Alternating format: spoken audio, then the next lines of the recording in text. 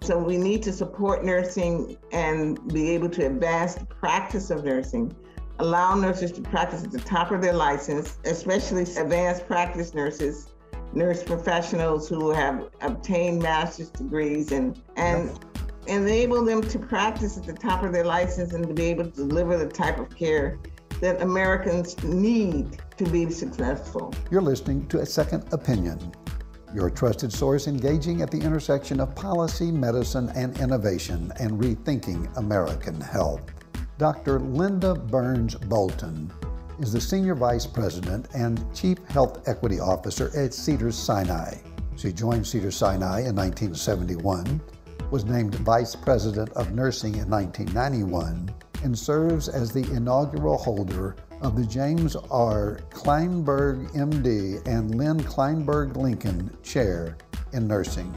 Over a career spanning more than 5 decades, Dr. Burns Bolton has impacted healthcare policy, clinical practice, and patient care nationally while elevating the role and enhancing the professional training of nurses. One of the nation's leading experts in the field, she served as president of the American Organization of Nurse Executives, the National Black Nurses Association, and the American Academy of Nursing. In our discussion today, Linda and I do a deep dive on the challenges in the nursing profession, including shortages, equity, and nursing education. I'm your host, Senator Bill Frist. Welcome to A Second Opinion. Linda, thrilled to have you on the show today, and not a day goes by without headlines on the sacrifices that nurses are making for us every day during the pandemic and have made over the last 2 years, day in, day out, and the shortage of nurses, the challenging worksite conditions that we ask nurses to work in, nursing education, so many issues for us to talk about today, especially also just to honor our nurses' bottom line. You bring a perspective that is so vital to our healthcare system generally, but a perspective that sometimes gets left out of the executive level and the boardroom discussions, and that's the perspective of the nurse. You serve as Cedars-Sinai inaugural Senior Vice President and Chief Health Equity Officer, and you previously served as their Chief Nurse Executive, so many positions, every position that I know of in nursing you've held. You've led nearly all of our nation's top nursing organizations. You and I have spent the last 9 years together on the board of the Robert Wood Johnson Foundation Board of Trustees. You've spearheaded and informed a lot of the foundation's work and research on nursing with the National Academy of Medicine, and I could go on and on. But before we dive in, I would love for you to share with us a little bit about yourself and how you came to be one of the nation's preeminent experts and leaders in the field of nursing. Well, thank you very much for having me on. I really appreciate it. The opportunity to speak about nursing and its contributions to healthcare. I started off as a staff nurse in labor and delivery, believe it or not. That was my first job, and I loved it. I loved it as a registered nurse. And I had been driving back and forth. I'm originally from Arizona and graduated from Arizona State University in 1970. That's a long time ago. And then came over to UCLA to go to graduate school. And throughout my career, I have always had a heartstring pull for Arizona, and have done some variety of things over my career to help Arizona as a state and the people of Arizona, more importantly. So in relationship to what things do I cherish the moments I've had with the Native American families that I've helped, the African American families, others that I've helped, all through the support of nursing. And nursing is about helping people do their very, very best, no matter where they are at in life. And so I've been privileged to be able to do that throughout my professional career. I want to jump into the issues. We got so many issues to talk about, but just I love your story and the journey to where you are today, because you've accomplished so much along the way. Just, was there a turning point either in your early years or mid years? All of us have lots of turning points, I know. But well, I did have some turning points. So yeah. My junior year in undergraduate school at Arizona State University, I had this professor of OB nursing, and I just fell in love with her and thought I wanted to be an OB nurse, and thought I wanted to go to Yale to become a nurse midwife. And I told my mommy that, and mommy said, no, you cannot go. So I didn't go. And but I've always loved obstetrical nursing because of the value that I grew up with Native American and Hispanic and African American women around me, supporting me through my career and supporting my contributions to health and healthcare. And so I've always experienced this pull towards OB nursing. Mm-hmm. And it was my pleasure to be an OB clinical nurse specialist, which is a wonderful job. I still think about that job and wish I could go back to it. After being at Cedars-Sinai for 51 years, you would think I would get over it, but I don't. You know, I cherish and miss the interaction with patients and families. Yeah. That is so significant. Linda, the nursing shortage, let's talk a little bit about that, because we hear about it coming in today. You know, I was listening to just the news about where we are in terms of healthcare worker shortage.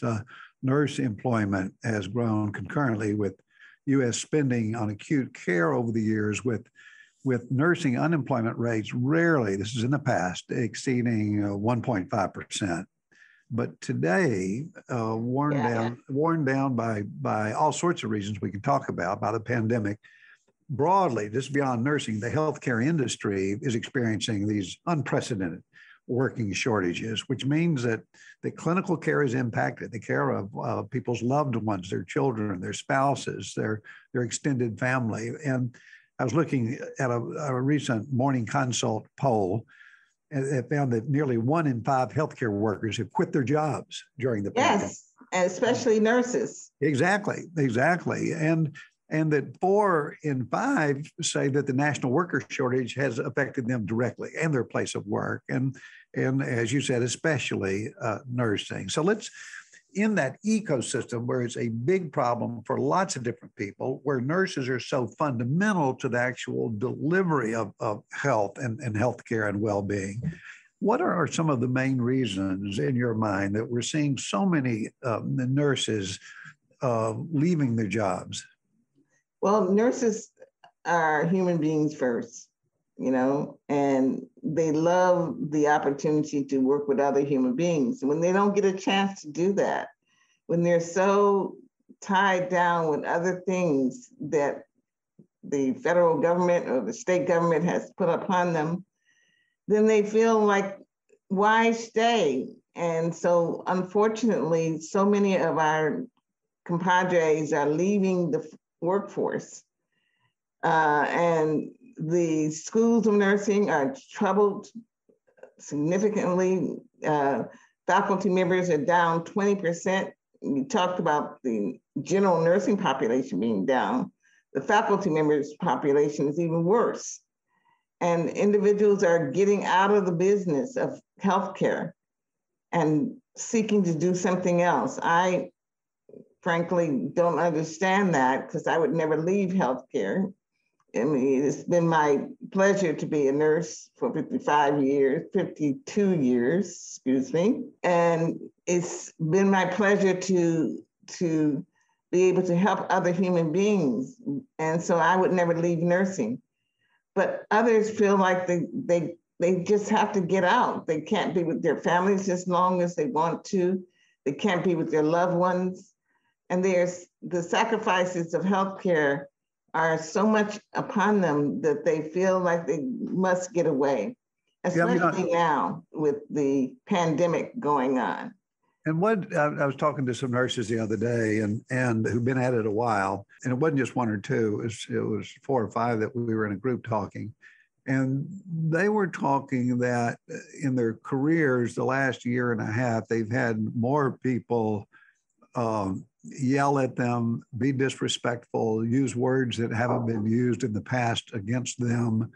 And listening to it, it was very real to me. It was very raw to me, because having spent 20 years in hospitals myself, I never really saw that. And I guess in part is because nurses are so much on the front line that they take the brunt of the frustration. Yes, they do. But what is there something else going on in the hospitals that nurses during the pandemic just have to throw out their hands and say, I can't do it anymore? Well, some of it has to do with what's going on in the American public. And that is, COVID-19 has, in all of its glory, because it has taken this country and this world by its coattails and spun it around over and over again. And, it has made people afraid of healthcare. And yet they know that they have to have healthcare to deal with COVID-19 and deal with the variations of it. And so nurses being on the front line and being the first individuals interact with, in my emergency room, when you first come in, who are you going to see? A registered nurse. Throughout your stay in the hospital, who you're going to hopefully see? A registered nurse. And so they take out all their frustration with having to come to a hospital, having to be in a hospital, having to undergo all the things that are happening with disease and illness on the nurses. And that has been the story of nursing since I've been in the field. And, when the first nursing shortage started with with Florence Nightingale, the mother of nursing. And there was a nursing shortage then during the Korean War. And there continues to be a nursing shortage. There's always been a nursing shortage. There's not going to be enough nurses. So what do we do to try to convince the American public about the value of nursing and the value that they bring to the table in terms of health and healing? And without nursing, you can't have health and healing. And that has been true throughout the world, and more so here in Los Angeles, California, where we have a significant number of institutions, but they're not always have the right nursing care being provided by those institutions. And so we need to have more nurses, and we need to have people respect nurses for what they give to the American public and what they give to their family members. One of the most despicable things that I've seen happen is the number of individuals who come in blaming nursing for all their health issues. Well, you didn't do this, or you didn't do that, or why couldn't I have this or that? Well, that's not nursing's fault. That's our nation's and how we're organized in terms of care. So when I travel around the world and I see nurses in different settings, in community settings, in school settings, and acute care settings, and I witness the power of nursing in those communities and say, why can't we do that here in the United States? Why is it easier to be a nurse in Cuba than it is in the United States? Why is it easier to be a nurse in Germany than it is in the United States? Why is it easier to be a nurse anywhere in the world, including the world that has little of our assets? And yet in California especially, it's very difficult to be a nurse. And so individuals are leaving the profession, leaving healthcare, not just leaving the profession, but leaving healthcare. Yeah, in a little bit, let's come back and talk a little bit about this, the whole education of nurses, just sort of wrapping up a little bit on the pressures that nurses in our appreciation for nurses, there was a opinion piece that the New York Times released. Lucy King, who is a reporter there, has done a series of reports on nursing, and they actually have a video out that I looked at in the last couple of days. But in the release of that, in some of the interviews that they've done over time, I thought it was a good paragraph. They said about talking to nurses, they were grateful to us for representing their pandemic experiences. Not only were they nurses, but the dire situations forced them into taking on the role of surrogate family members too. Yes. And they continued, they were witnessing death at a previously unimaginable pace. Many nurses were unable to process what they were seeing at the time, guaranteeing that the psychological after effects would have a long tail.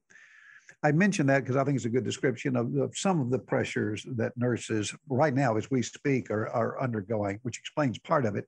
I will have to say in the New York Times video, what the reporters did, they took it to a different, they said it was hospital greed, that hospitals had inadequately planned for not just a pandemic, but nursing shortages that have gone on for years.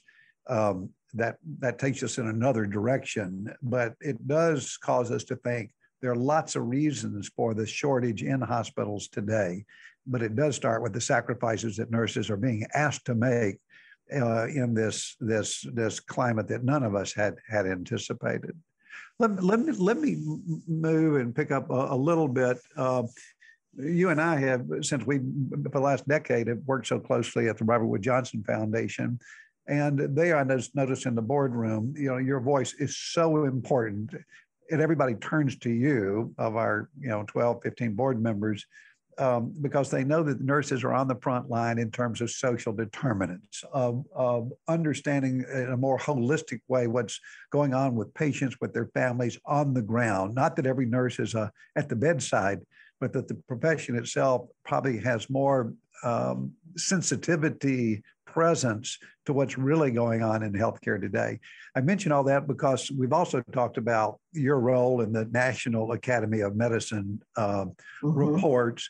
And just for our listeners, let's talk a little bit about that, because I want to take some of these findings and say, well, how do you inspire people to go into nursing? Do we have the heavy lifting? We have the long hours. We have the emotionally taxing work. The flip side I want to talk a little bit about, and feel free to draw upon this landmark series of reports issued by the National Academy of Medicine on the future of nursing. And they just, again, for our want to share with our audience, the first one was in 2009, and that was looking at what we need to do to strengthen the capacity and education of the nursing workforce. And then the last report, which came out last year, put a heavy focus on charting a path to achieve health equity. I mentioned that, and we'll have in our show notes how you can access those reports. Excellent, excellent, excellent reports, deep research. But putting all that in sort of the bucket, are there some takeaways from the National Academy of Medicine's extensive research on the future of nursing that you can share with us? Yes, so the National Academy of Medicine, thank God, is an independent organization that is supported by many different other organizations, one of which is Robert Wood Johnson Foundation, which we're on the board of. And the Robert Wood Johnson Foundation requested that the National Academy of Medicine do these two reports and to focus in on what is it that is going to be required to take the 4 million registered nurses in the United States and enable them to practice at the top of their license and be able to deliver the best possible care. So we got a lot of nurses in the United States. You know, when we have more nurses in the United States than several countries have put together, but they're not able to practice at the top of their license. And so in the first report that I was on with Donna Shalala as the chair, and I was the co-chair, we successfully launched that report, and it broke down the National Academy of Medicine website several times because people wanted to hear about what we had come up with. And we basically said, you need to allow nurses to be nurse. and to be prepared to do the type of nursing that Florence Nightingale first put across in the 1890s. And, you know, they have not been able to do that. So the second report builds on that and says, we were successful. You know, we got more nurses educated at the baccalaureate degree and higher, 50% of nurses. And at the time, it was less than 20%. We've increased the number of nurses who are advanced practice nurses, nurse practitioners, nurse anesthetists, you know, nurse midwives. And we've opened the doors wider in nursing to allow more individuals who thought they could not become nurses because of their race or their ethnicity. So more African Americans and more Hispanic and more men in nursing. You know, we quadrupled the number of men in nursing. And why bring in men? Well, they're the other part of the sex, you know, and they do bring a great deal to the table and have brought a great deal to the table, as has most of the BIPOC individuals, Black and brown and individuals, patients of color, individual professionals of color, excuse me.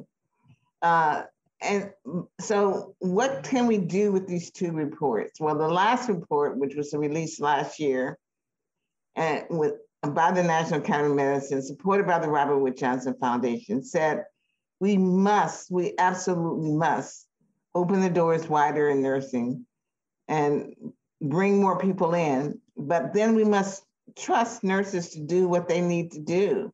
So we need to cut out all the stuff that prevent nurses from working at the top of their license.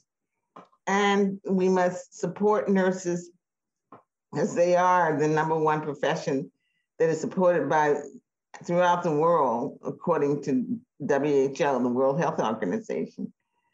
But to do that, we need to move down some things. So the medical staff, as an example, in some facilities still see nurses as handmaidens.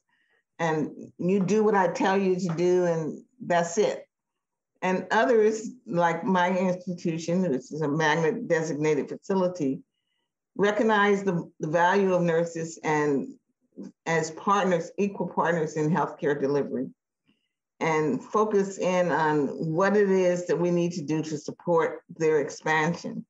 And that's what the second report did in terms of the National Academy of Medicine. How might we advance nursing to allow them to practice at the top of their license, allow them to practice in areas outside of the hospital, because most of the world doesn't come to the hospital, thank God, you know, and we need to be able to support nurses in all areas of practice, and whether it be nursing in prisons, because nurses are in prisons, nurses in homes, nurses in schools, nurses in places where you work, nurses everywhere. And so we need to support nursing and be able to advance the practice of nursing, allow nurses to practice at the top of their license, and especially advanced practice nurses, nurse professionals who have obtained master's degrees and further, and enable them to practice at the top of their license and to be able to deliver the type of care that Americans need to be successful. Yeah, Linda, you mentioned earlier in our discussion, we talked about nursing education. Mm-hmm. I used to get mixed up, now I don't anymore, but all the different levels of nurses there are. So start with the very basics and put either a hierarchy or describe it, because you got LPN, you got RN, you got baccalaureate degrees, you got nurse practitioners. Keep it real simple, and start with, I guess, the least requirement for education and build it out for us so I can understand the framework. Well, the United States of America is the only nation in the world that has 3 levels of entry into the profession. So the United States of America still has LVNs, LPNs, licensed practical nurses, who graduate from a 2-year program or a year plus program, and they practice at the lowest level of nursing. Then we have associate degree nurses who we're the only institution in the world that has associate degree nurses. This program was supposed to be there for a hot minute, during World War II when we were desperate for more nurses. And so the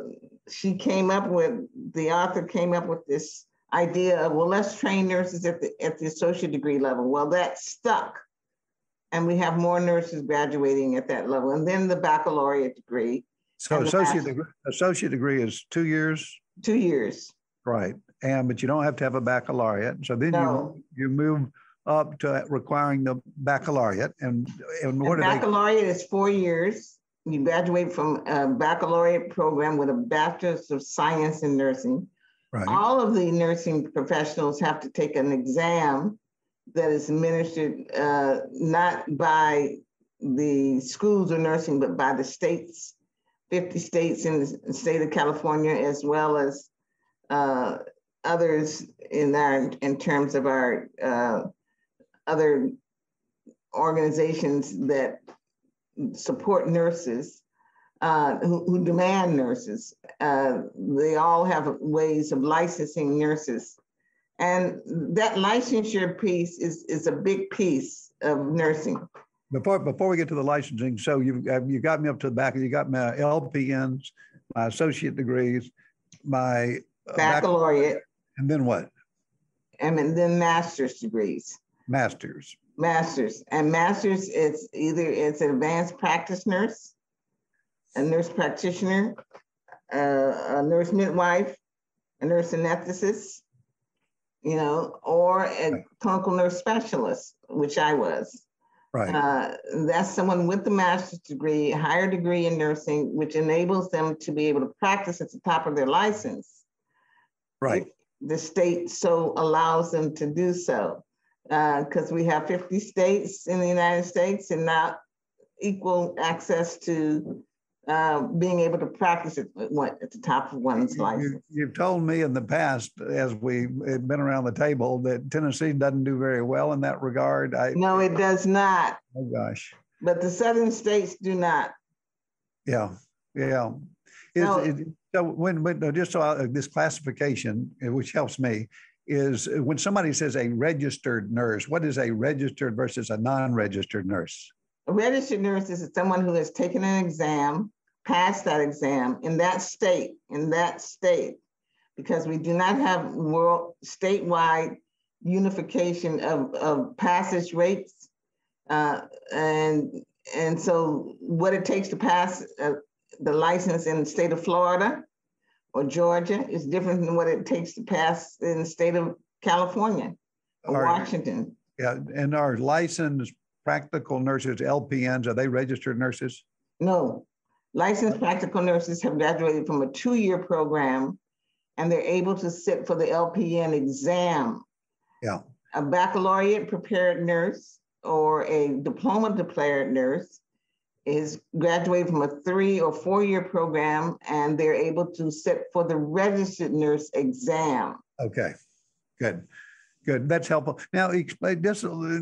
Let's go a little bit deeper on this practicing at the top of your license, because I say it a lot because I know it's it's right, and it applies to nursing. It applies to so many things in the healthcare workforce because of this tradition of not like cartel, but physicians have liked sort of having all the power in the past historically, and a lot now, and dictating what everybody else does. And that's been perpetuated in legislation at policy level, at the state level.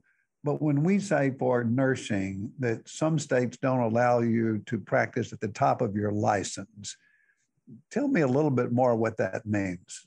Well, what it means is that some states, mainly the southern states in the United States, restrict the practice of nursing to that is deemed by a physician who is licensed in that state, determining what they can and cannot do.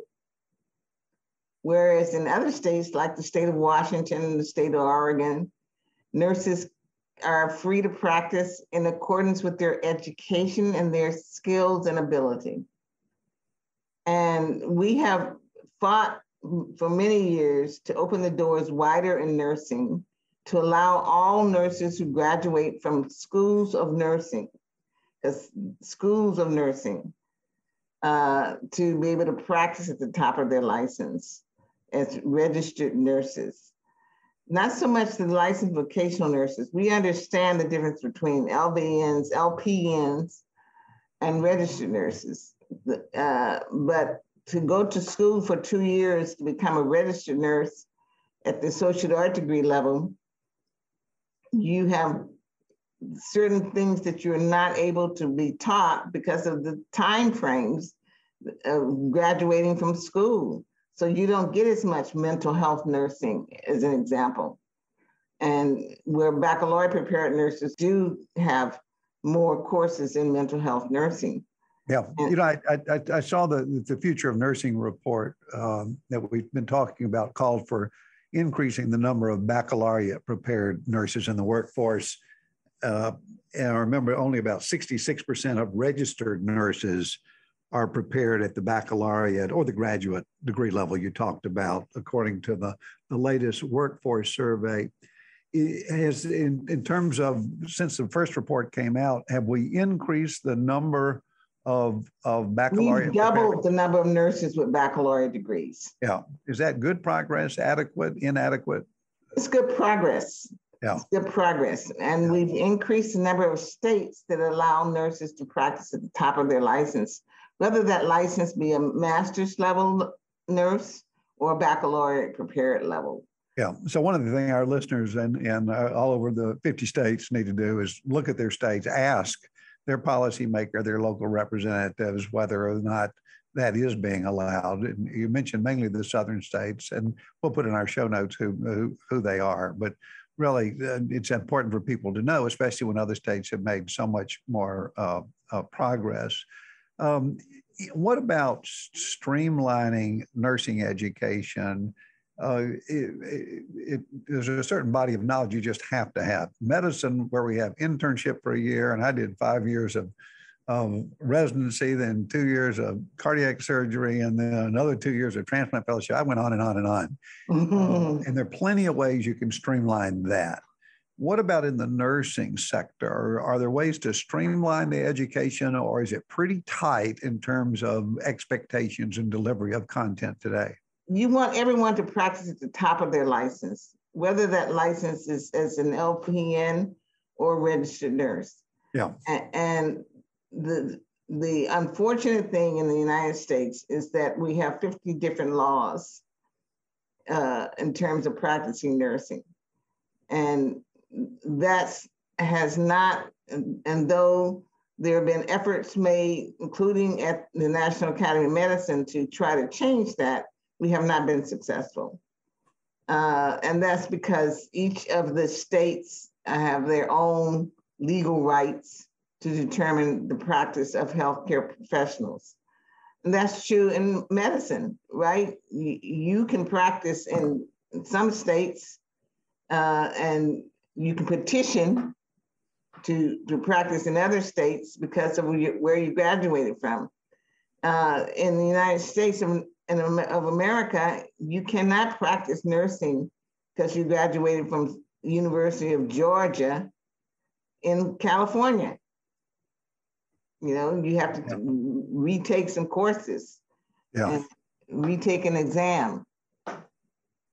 And so those are the sort of policy changes that can be made, should be made. Even the pandemic, yes, physicians have been, the regulations have been loosened, more flexibility to practicing across state borders. It's a little bit different than what you're saying about where you graduated from, though.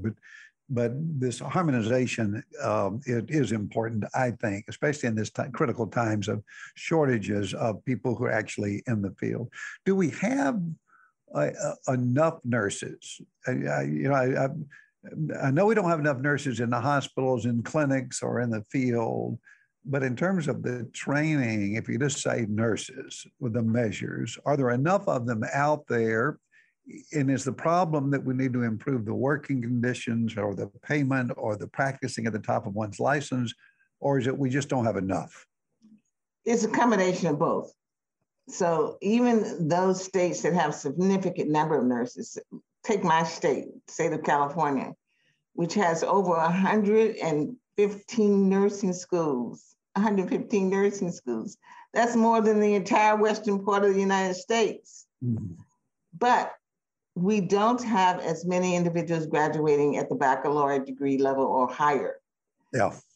And because of that, it restricts our ability to provide safe delivery of care. Yeah, for our viewers and our listeners, I just want to remind everybody that the nursing workforce does represent the largest of the healthcare professions. It's nearly 4 times the size of the doctor workforce. 4 times. 4 million registered nurses in the United States. Is that what it is? Yes. 4 million registered. 4 million. In the various capacities and given their numbers, nurses are uniquely positioned to manage teams and to link clinical care, are uniquely positioned, as we've seen with the whether it's the testing or diagnosis in public health, in social services. And I came head to head with this when I was setting up the heart transplant program in Nashville at Vanderbilt. And we were building it from scratch. A fellow by the name of Dr. Walter Merrill, who was a professor there. And I joined him and we built that team. And I'll have to say today, it's the largest heart transplant program in the United States of America, the program that was built. But it was not built, and it was intentional, it was not built by more physicians. It was built on nurse leadership. Yeah. And literally from the nurse practitioners. Yeah, the nurse practitioners and the other registered nurses on the clinical side, on the research side, on the public health side, on the management of immunosuppressive agents and detection of infection. It was built on this backbone of framework of nursing, not surgery. And the surgery was good, and we were sort of in there designing and working, but it was a team approach, and it was, I would attribute 90, I don't want to over-exaggerate, 95% of the success. And the reason that it is the largest in America today is built on this nursing. And I wanted to say all that just to put it in perspective of the size of this workforce, the challenges we put before it, so that we as a society can appropriately support, whether it's financially or organization or delivery, or changing of the laws that you mentioned. It's a huge, huge issue. And once again, the reports have been consistent in the way they've reported through the National Academy of Medicine with the support of the Robert Wood Johnson Foundation and your leadership. But the pandemic has really torn this cover off and pulled the Band-Aid away where you can see what we need to do.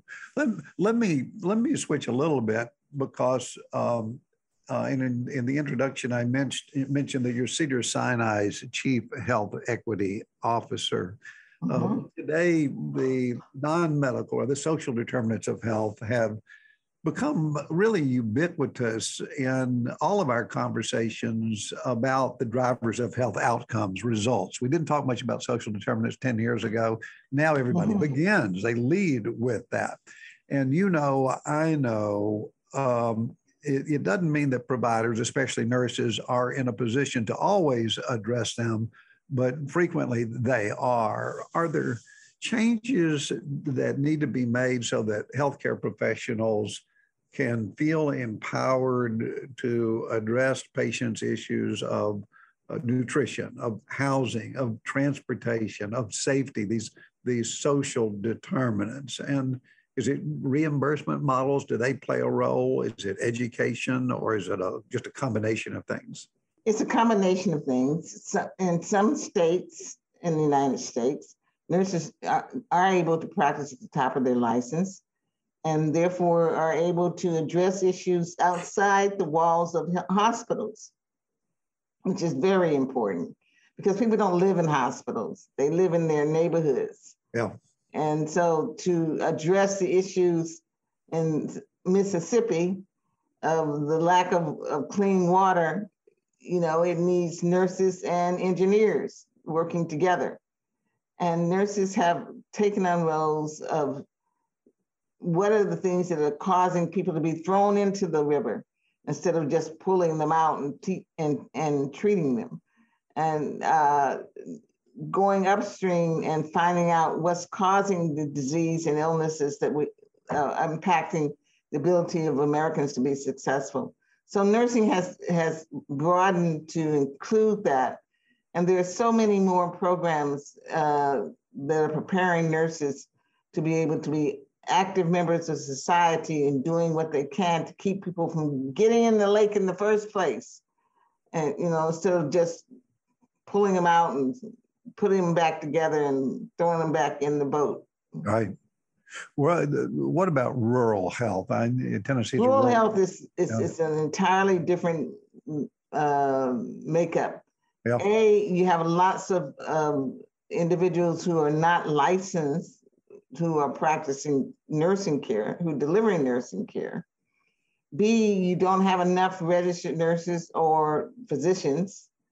And so you might have a physician who's the town physician, and he may have thousands of patients under his or her ballywhack, and supported by a registered nurse who's a member of the community and often loved by the community for what he or she does, as well as that physician.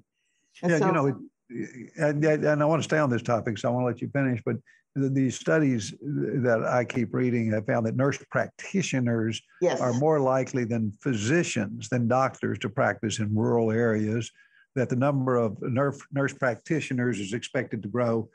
I think the figure that I see most common is 6.8% through 2030 annually, which is good because physicians are only going to grow about 1% at most. And most of the time, those nurse practitioners live in those communities. Yeah. They want to help those communities. Yeah.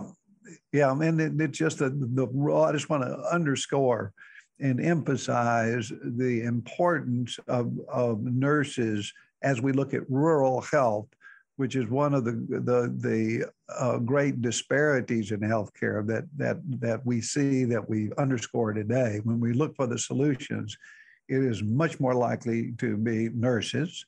I guess specifically nurse practitioners here to a certain extent, since, as you point out, the physicians are so rare, and they are more likely than physicians to go or return to rural areas, which I find really, really interesting. Anything else about the rural health or nursing and rural health that we should mention? Well, nursing and rural health they are of the community, and they come back to give to the community. Now, of the community means they grew up there, so they know the issues that, they know why Mrs. Smith continues to come into the hospital every other month, because she's doesn't have her diabetes under control.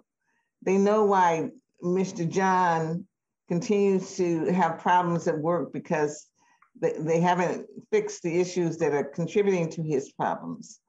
And so they work hard to be a part of the community and do the work of the community.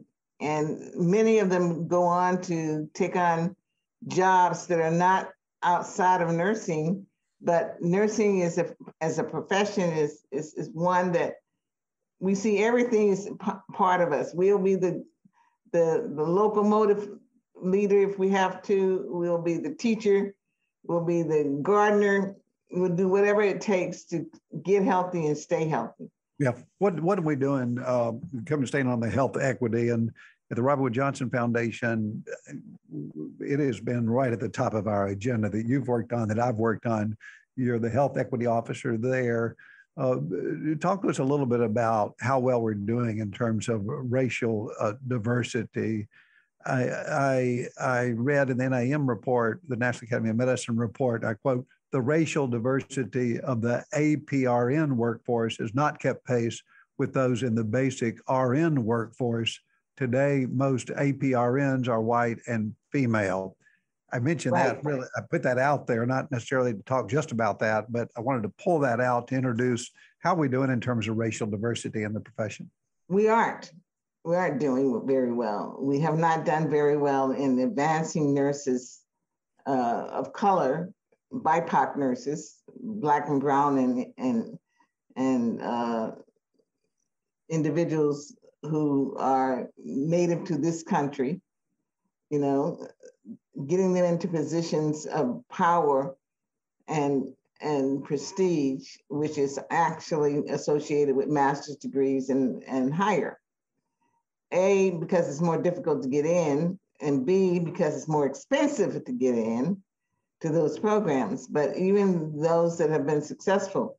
So the National Coalition of Ethnic Minority Nursing Associations, NCMA, received a grant from the Department of Health to address this issue 10 years ago. And they've been very successful in increasing the number of individuals of color who are from Native Americans, Pacific Islanders, African Americans, and Hispanics who go on to address nursing as a requirement to being successful in this country. You need to be healthy.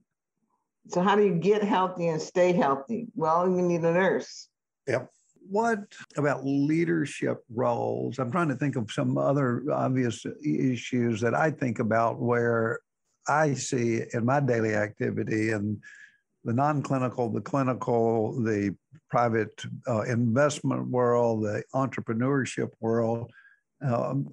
Nurses increasingly are in leadership positions. I say that, and then the next meeting I go to, I look around and not only, we have a long way to go. Anything about how we can make sure that nurses are appropriately represented at the highest levels? And I guess I'm thinking a little bit more clinically now, thinking about our healthcare systems, whether it's the payer systems or the hospital systems or the ambulatory care systems out there. I mentioned it in the transplant world, and they continue to rely so heavily on nurses in leadership roles.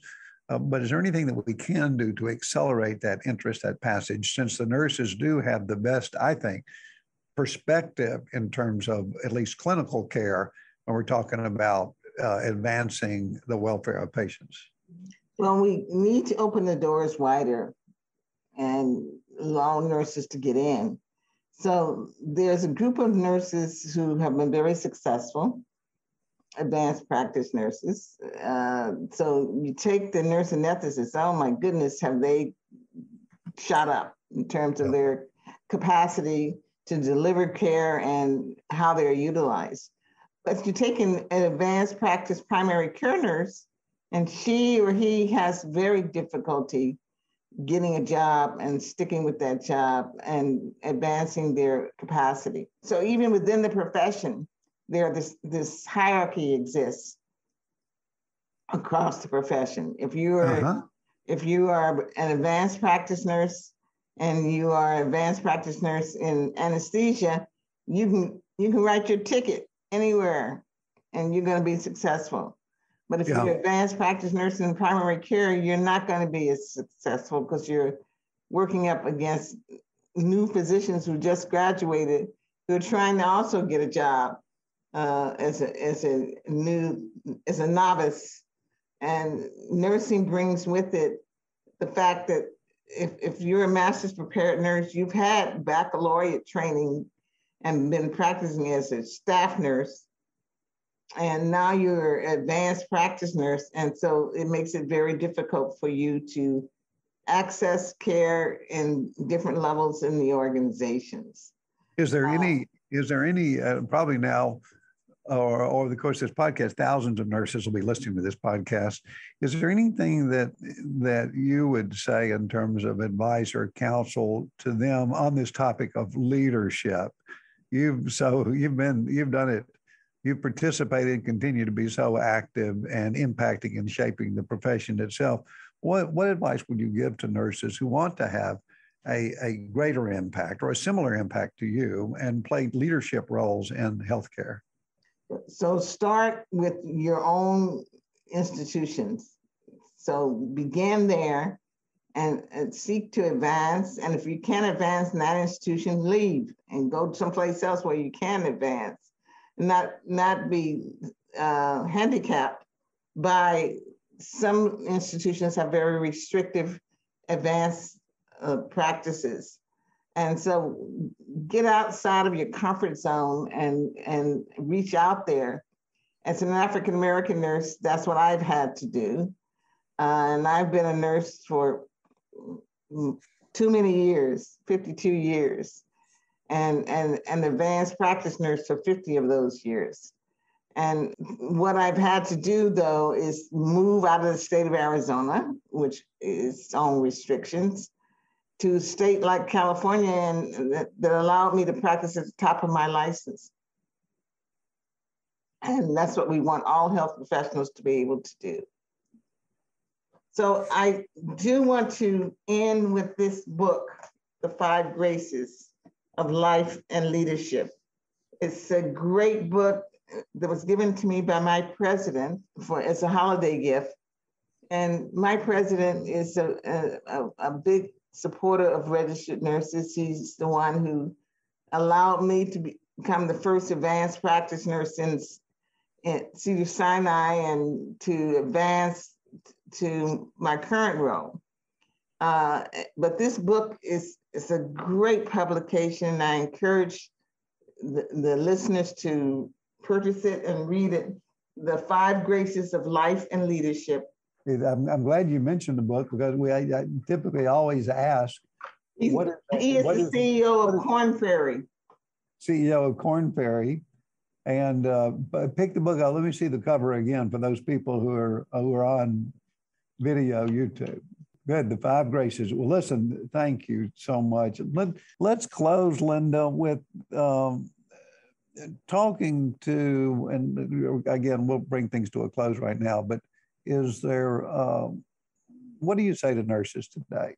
What do you say to the person who may be listening, may be thinking about being a nurse or has been a couple of years into it, about nursing, where they are, the choice they've made, and anything about how to get the most out of it and how to contribute the most? Well, first of all, recognize that you are in the driver's seat. You are in the driver's seat. Everyone is looking for a nurse. And so if you're thinking about coming into nursing, come into nursing at the highest level you possibly can, what you can afford to do. But recognize that it's not the end, that it's just an entry level. And be open to opening doors at all levels to expand your opportunities to be effective. And to be effective, you have to have changed laws and changed the way people think about nurses and nursing, because we want people to think about nurses as individuals who care for other human beings, who are exquisite in their knowledge and their expertise, but they put on their clothes one wrap arm at a time, just like the rest of us. And they are exquisite because they have knowledge and expertise, and they want to share that knowledge and expertise with you. So be good to nurses, be good to yourselves, and love a nurse. Linda Burns, Bolton Senior Vice President and Chief Health Equity Officer of Cedars-Sinai. Linda, thank you for taking time being with us today. I learned so much. Most importantly, you inspire, I know, so many others. I know you inspire me, but so many others as they look at a career in nursing. And it's up to all of us together as a society to support that sort of direction and make sure that the ecosystem is appropriate, proper, appropriately resourced and moving ahead. Thanks so much for being with us. Thank you for having me. Thank you very much. This episode of A Second Opinion was produced by Todd Schlosser and Invenium Creative Strategies. You can subscribe to A Second Opinion on Apple Podcast or wherever you are listening right now. And be sure to rate and review A Second Opinion so we can continue to bring you great content. You can get more information about the show, its guests and sponsors at asecondopinionpodcast.com. A Second Opinion broadcast from Nashville, Tennessee, Music City, USA, the nation's premier ecosystem of health services, where we engage at the intersection of policy, medicine, and innovation.